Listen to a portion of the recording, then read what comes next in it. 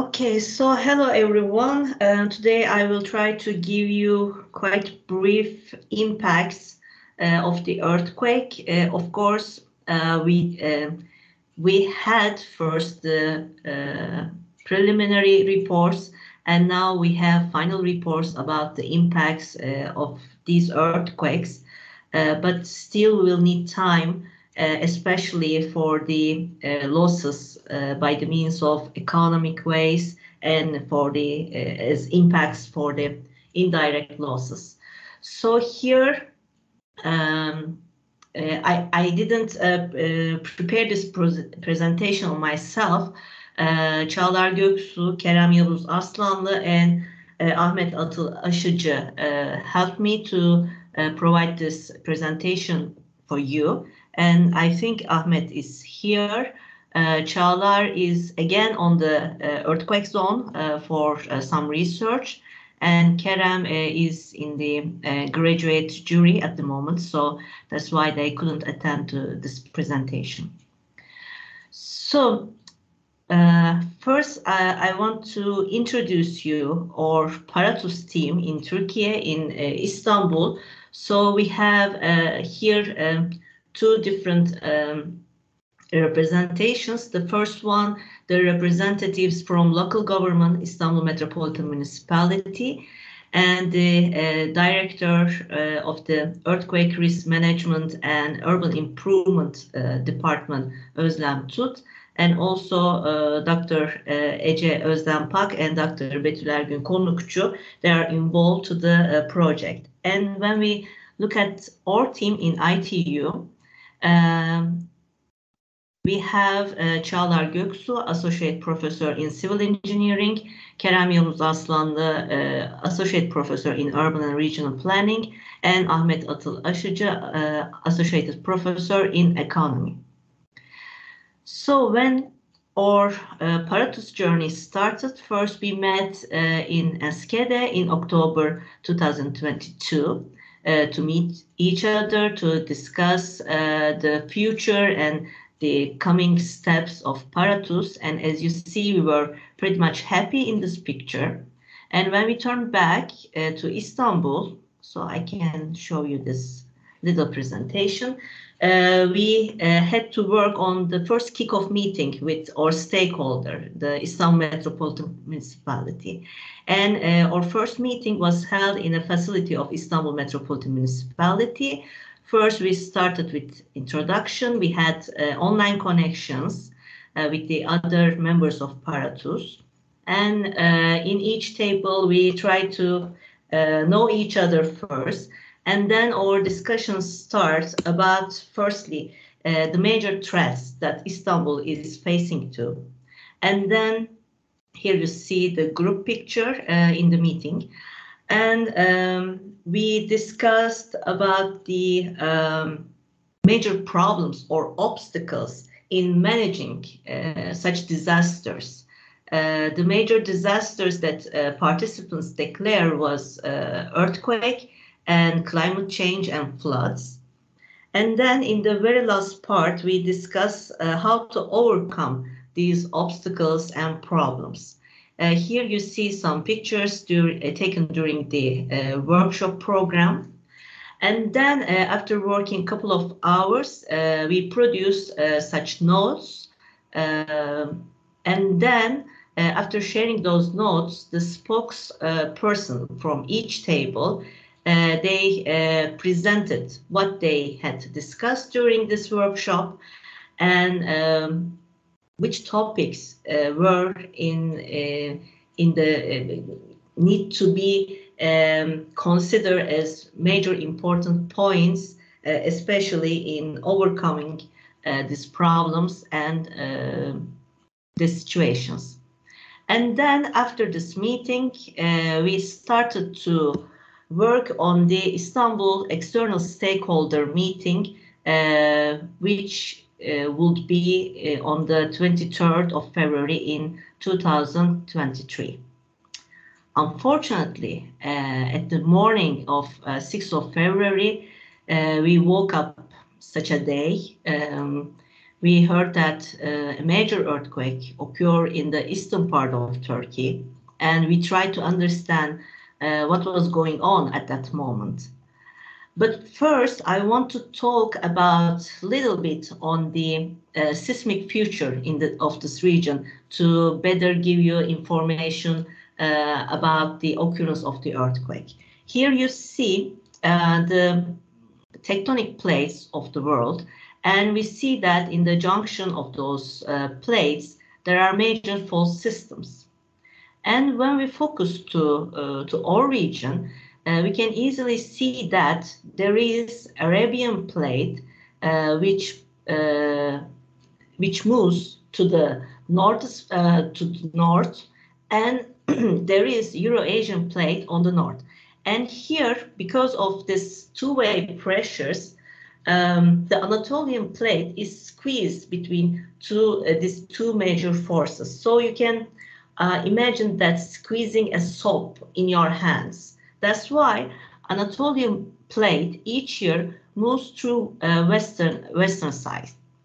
And this movement creates two big fault systems in Anatolia.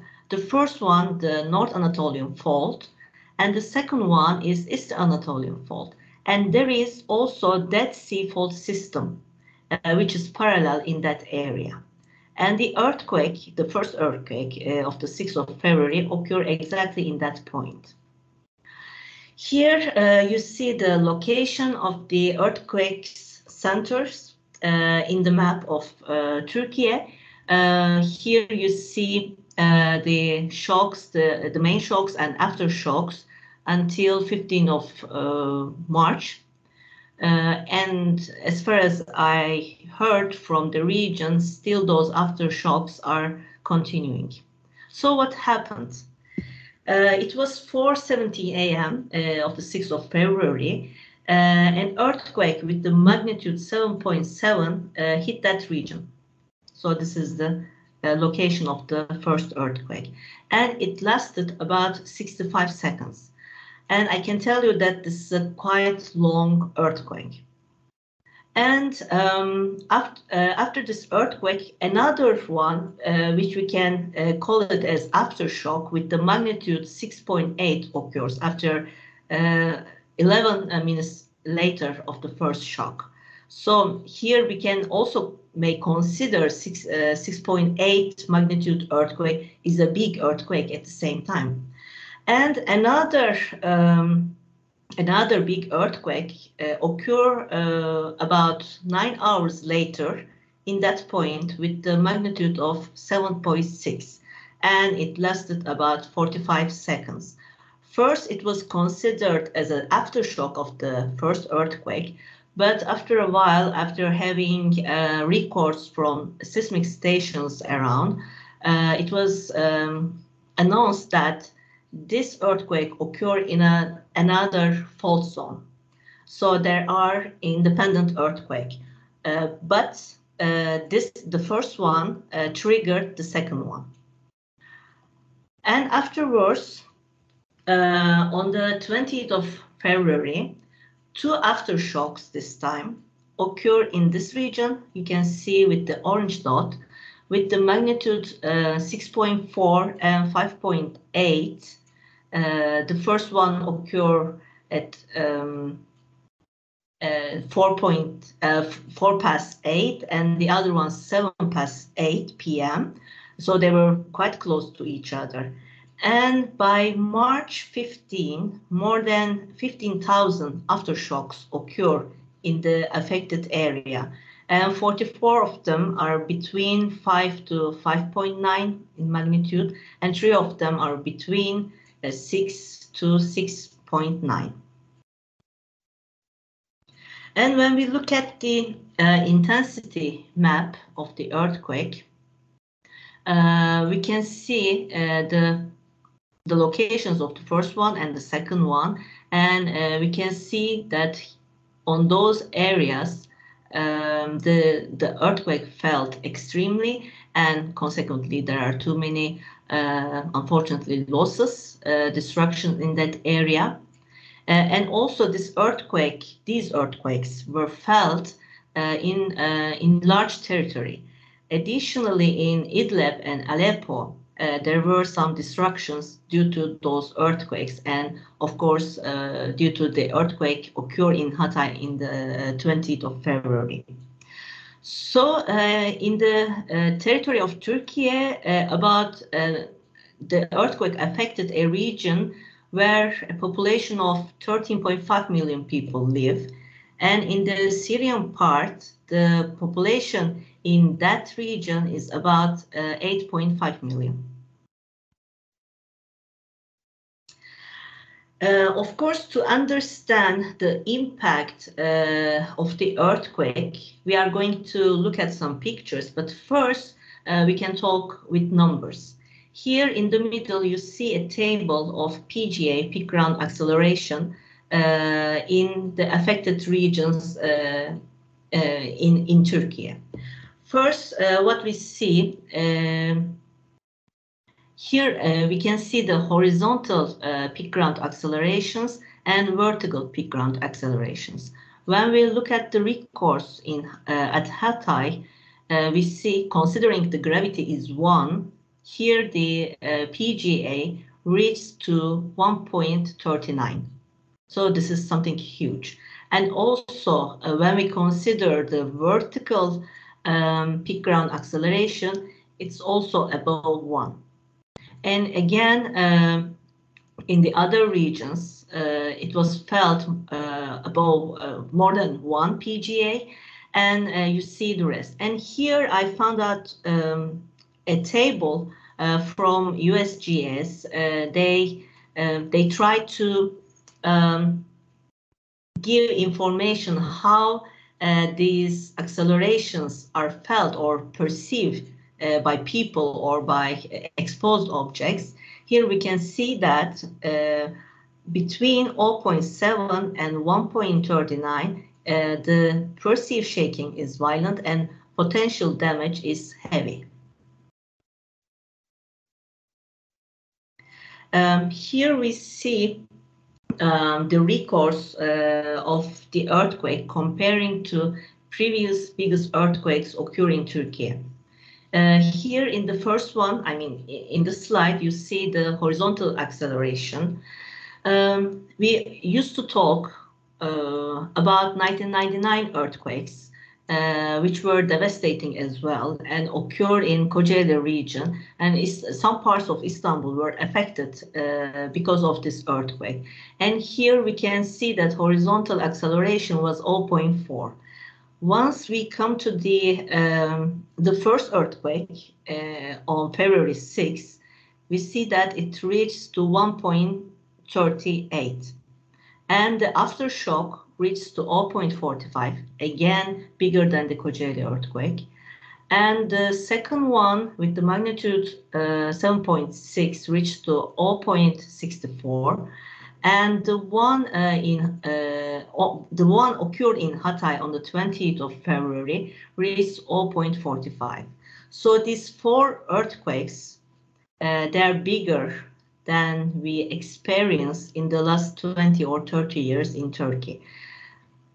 When we look at the vertical acceleration, again, we see that those numbers are greater than the numbers reached in the major earthquakes occurred in the last 25 years.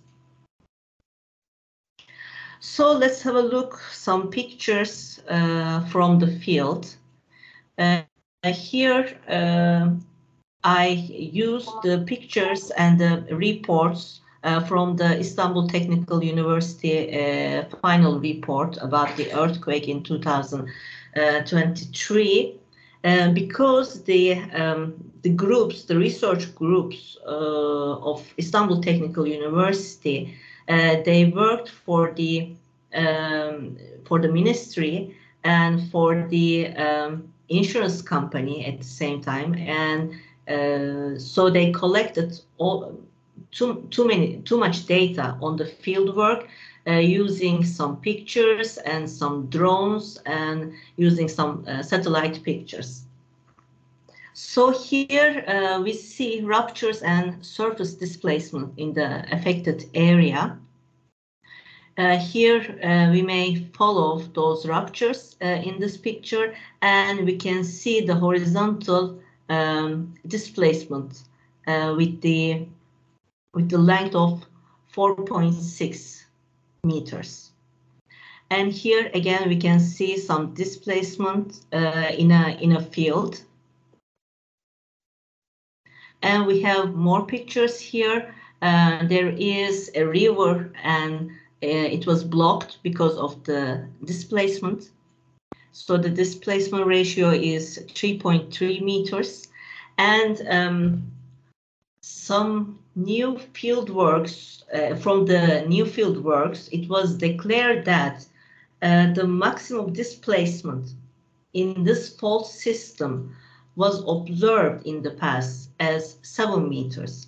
But due to these earthquakes, they observed some displacement about 12 meters. So we can understand the impact of this seismic activity on the land. And also here we see a displacement and some ruptures. Here we can see the vertical rupture and vertical displacement. It's about 1.5 meters.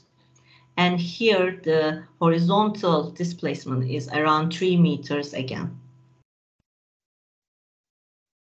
And there are some smaller ruptures in different parts of the area. And we can also observe those displacements in the urban area as well.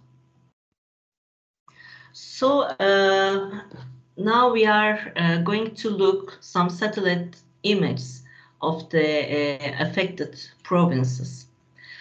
Hatay is the most affected area from the first earthquake, and it received damage in the aftershock, which occurred 11 minutes later of the first earthquake. And then the other earthquake with the magnitude 7.6, and finally on the 20th of February, the epicenter of the earthquake was quite close in the Hatay center. So each time, in each earthquake, the heavily damaged buildings receive more damage, and consequently, most of them, they were collapsed due to those aftershocks, especially in the aftershock of the 20th of February. Here, with the red color, we can see the demolished buildings. And here, this is the settlement near to Mediterranean. So we can see that there are some damage in the city. This area, Gaziantep Nurda, was relatively close to the epicenter of the first earthquake. And in the very first moment of the earthquake, we heard that it was only this area received great damage. Of course, we had no information about other settlements, other provinces, especially we had no clue about Hatay. In fact, no one thought that Hatay received such a big damage. Here we see Kahramanmaraş city center, which is quite close to epicenters of both major earthquakes.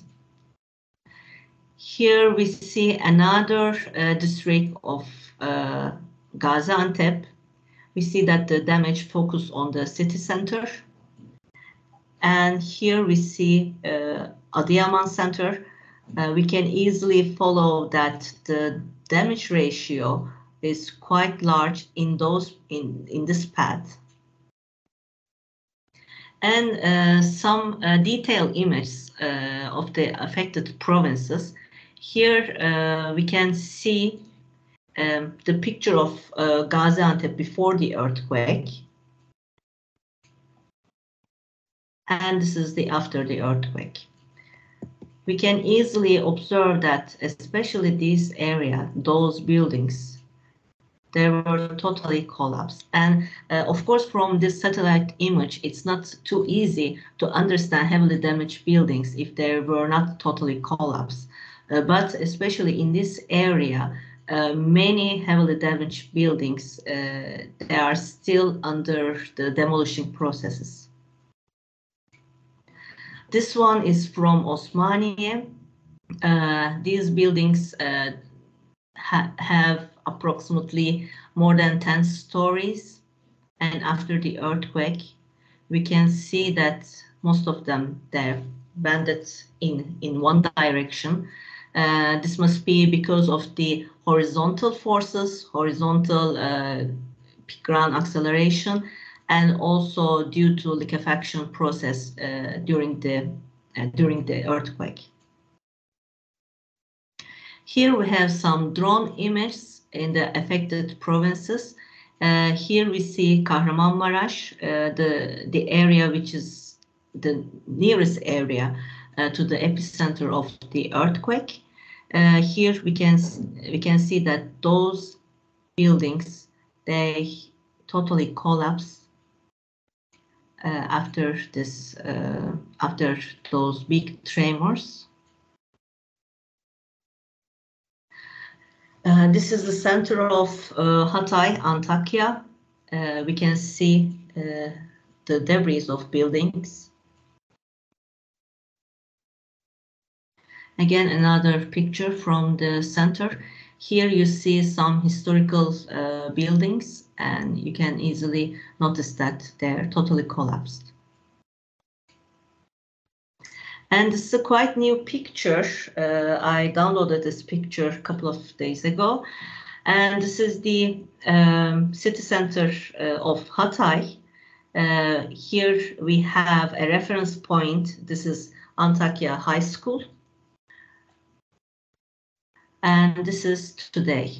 So here in this picture, it's easier to notice the totally collapsed buildings because the debris they were cleaned up, but still many of those buildings will be demolished soon.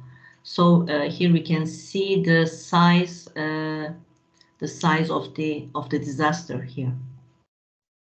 So why this disaster happened? Of course, we have building codes. Before the 1999 earthquake, the earthquake code or building code was updated in 1998. And in 1999, two big earthquakes occur, one in August 17, the other one November 12, in Kocaeli and Düzce, respectively. And then after those earthquakes, the building codes, it was revised, and additionally, building inspection law enacted in 2001. And there were some pilot cities to implement this law, and Gaziantep and Hatay, there were one of those pilot cities. And then the law was extended to the whole country in 2010. And additionally, we had a revision in 2007 here, and we had another recent revision in 2018. So we need to, we know that we have building codes, but to better understand why those building codes didn't work or didn't help to prevent this destruction, we need to look at some pictures to better understand the root causes, the root causes of building damages. Mostly, we see the collapse of floors in the form of pancakes. So it was resulted because of weak column and strong beam connections. So basically, if we consider, let's say, the span as the column, and this is the beam, this connection should be properly. And also the beams shouldn't be too heavy or too strong, considering the strength of the column. So here in the pictures, we can easily see that columns are not strong enough to carry the beams and the other stories. And yes, again, we see some soft story and weak story examples in the area. In fact, we saw such collapse in 1999 earthquakes and the other big earthquakes after 1999. And we see the impacts of soil liquefaction. Those buildings tilted to one side. Here we can see the base of the building. It was tilted in that way, and some deformations on roads due to liquefaction problem in the area. So this picture was taken by Çağlar, and of course here she wrote some professional notes. But when we first talked, when she turned back from the field after the first visit, she said that of course I wasn't able to reflect the feeling of the area, but I could say that in front of me there was a mountain of debris. So this was a quite high-rise building. It was collapsed in one direction due to liquefaction. And what else? We can see the problems related with the beam and column connections. And furthermore, we can easily see that in the collapse of this building, it gives damage to this hotel, to Ramada Hotel. There was elevator here, and it took the half of the elevator during its collapse. Of course, Çağlar prepared these slides, and hopefully she gave me a quick civil engineering course to give you some information. Here we can see some failures of the details of buildings. In the first two pictures, we see there is no cement, no concrete, bag of gravels, and here in the other slides we can see poor reinforcement details. So, in fact, in this picture, this turn creates some weaknesses in the structural system of the building. And here we see the poor connections because in many examples, these elements, iron elements, they were fixed in that way, but it should be bended in some way to keep the building, keep the columns steady once they receive this external force due to earthquake. And again, in this picture, we see some insufficient joint reinforcement detail here. Again, our beams are too heavy and the columns are too weak, and there is several severe problems in the connection system of these two elements.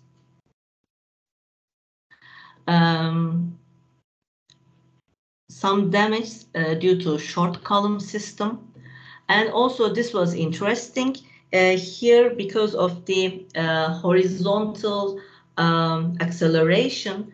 Some buildings, they hit each other during the earthquake, and here we can easily observe that the beam of one building hit to the column of the other building and break the column of the second building. We see this type of damage in the prefabricated structures, especially in the industrial zone. Here in this picture, you see there is an element to keep the beam inside. In several areas, in several structures, we see that those elements, they haven't been fixed. So in the vertical peak ground acceleration, this part moves up, and it couldn't find its way on the column. It moves. So here we see the displacement of these materials and the failure of structures. So mostly we observe this type of destruction in the industrial zone in the affected region. And when we look at the damage on transportation systems, here we have a short video. So this is the connection road to Hatay. You can easily see the ruptures, and the pictures on the picture on the right-hand side, we see the Hatay airport. If I'm not wrong, in 2 or 3 days, this rupture was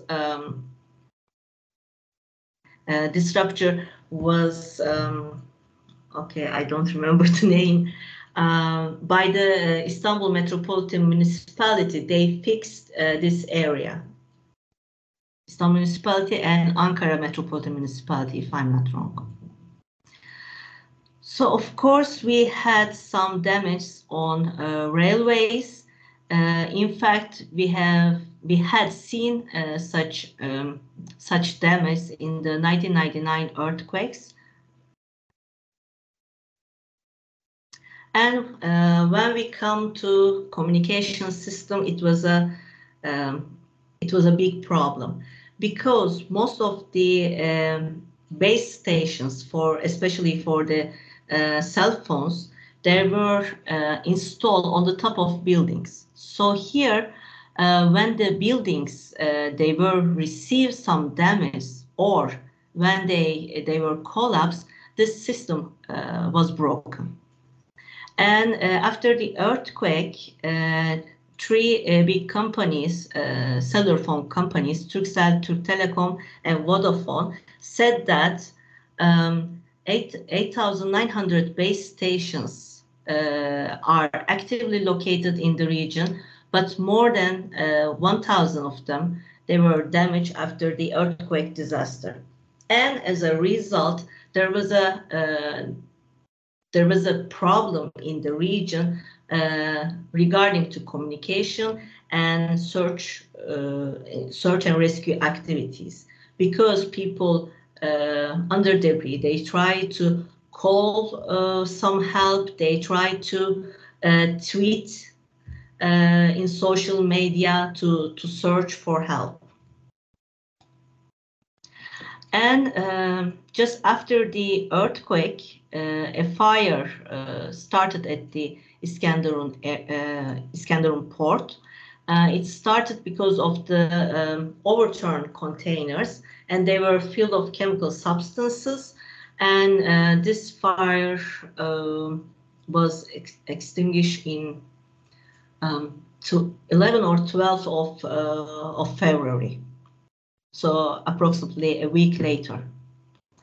So when we look at the statistical records, first here we see the construction days of dwellings in the affected area. So here we can see that more than half of those dwellings, they were constructed after 2001. So we could assume those dwellings, they were performed well in the earthquake. But unfortunately, in many cases, especially in the high-rise buildings, we saw that they affected in a very bad way. When we look at the numbers, the collapsed buildings, damaged and collapsed buildings, was more than 60,000, and the number of damaged and collapsed dwellings was above 263,000. And when we look at the share of each provinces. Here, when we look at the damaged and collapsed buildings, we see that the majority of those collapsed buildings were in Hatay, Kahramanmaraş, Gaziantep, Malatya, Adıyaman, and so. And when we look at the same interpretation regarding to dwellings, we see Hatay is leading again with the 27%, Kahramanmaraş 23%, and so. When we look at the numbers in Syria, these numbers are from the World Bank report. We see that the number of totally destroyed buildings is 1,796, and partially destroyed buildings number is above 8,000. So when we look at the casualties, the death toll in Turkey is about 50,000, and unfortunately it's still increasing because still there are debris, and unfortunately under debris we still reach some dead bodies, so that's why it's increasing. And number of injuries is more than 100,000, and in Syria the death toll is approximately more than 7,000, and number of injuries is more than 14,000. When we continue with the economy, in fact, I will give the floor to Ahmet soon. He worked on this part, the economy part. But briefly, I will say that here we see that the GDP of the affected region, the representation share of the GDP of the affected region is about 9.3, and last year it reached to 11.4. And again, we see that its shares in the agricultural production is high. And also, I should note that especially this area provide fresh fruits and vegetables mostly. And we can see this area is also active in the industry and manufacturing. When we look at the share in total exports, we can easily note that it reached to 8.73. But we should consider, we should remember that the exports from this region is pretty much through the Middle Eastern countries. And recently we reached to a report indicating about the probable damage or estimations, economic estimation, loss estimation about this earthquake. And in the total damage is estimated as a lowest part as a representation of 8.6% in GDP through 11.6% to GDP in worst case, let's say. So Ahmet, would you like to add some parts in the part of economy? Okay, yeah, I can say a few words. Good afternoon all.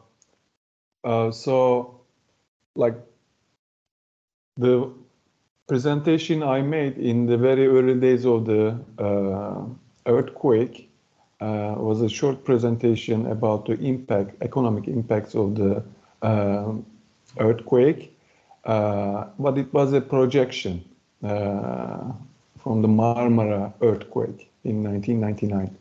As more real-time data made available, we have some more realistic reports about the economic impacts of the earthquakes. So I'm not going to repeat what Seda mentioned, but the effect is expected to be between 10 to 11% of the GDP this year. It's quite a big number. So what are we talking about? It's around 110 to 120 billion US dollars. and this corresponds to 11 to 12% of Turkish GDP. Most of the damage, economic damage, is coming from the building demolishment, let's say. Okay, so they have to be reconstructed.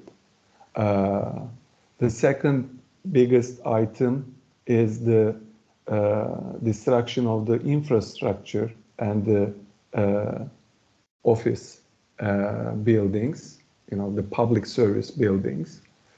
There is also a damage incurred by the private sector, except housing, and it is estimated to be around $12 billion. Okay, and this category includes manufacturing industry, energy, communications, tourism, healthcare, education sectors, and damage to small trades persons. That region, especially Hatay region, there is a concentration of iron and steel industry there. There are a lot of thermal power plants also operating there. So they are continue to affect negatively the Turkish economy. There are some reports that I have read recently. So there are some online shopping platforms like Amazon, and one of them, Hepsi Burada in Turkey, is very popular, and they reported that from the earthquake affected region, more than 35,000 retailers stopped taking orders. So this is an effect. So they either moved or they either died. So they are not taking orders anymore. And also about the death toll, I'm now maybe breaching the economic part. One of the telecommunication company reported that around 300,000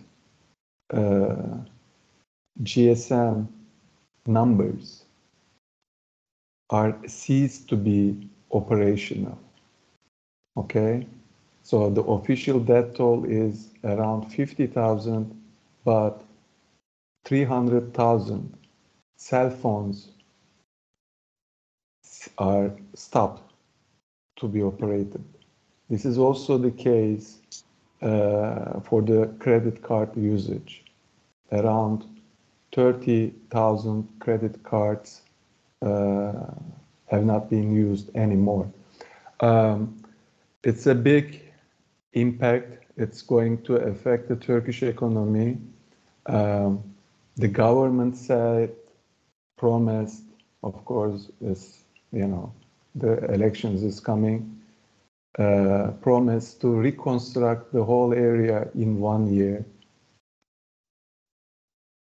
But the experts said it is unrealistic and it is not possible to do so. We neither have the money to reconstruct all these demolished buildings, nor the equipment or the workforce in 1 year. So it's going to take some more years to reconstruct the area. So I think that's all I can say for the moment. It is important to understand, regarding our project, as I said, the sector, there is a textile sector, a vibrant textile sector in Gaziantep, and Gaziantep was one of the hardest hit province. Kahramanmaraş is also a leading manufacturing and textile city. Hatay is known for agriculture, iron and steel, and electricity production. Those have some, input-output linkages, and maybe that is what I have in mind as promise to you to do the socio-economic impacts. We need to prepare regional input-output tables to be able to see the effect on the total economy. Unfortunately, our statistical institute, Turkstat, does not provide regional input-output tables, but I am trying to do my best to prepare them. There are ways to do this, and I'm going to discuss with Maria that to make it to prepare those regional input-output tables to have the full impact. Okay. So thank you for your attention. Thank you, Ahmet. I want to add something about this loss in GDP. I forgot to tell. We always talk about the impacts of 1999 earthquake, Kocaeli earthquake. So the loss in GDP by the Kocaeli earthquake was 4%. So here the impact is almost triple. And also, as far as I heard, according to the business continuity in the area, so many people had to move to other cities, and some of them, they were working in commerce, they had their shops and so. And after the earthquake, they turned back slowly and slowly. But due to big aftershocks, they turn back again. They move again from the region. And it affects also, in one side, the business continuity of the region. And on the other side, there are people who are living there and they need some services. And they cannot reach those services because of this business discontinuity of the area. So here we can discuss many ways of impact chains in the near future, I think.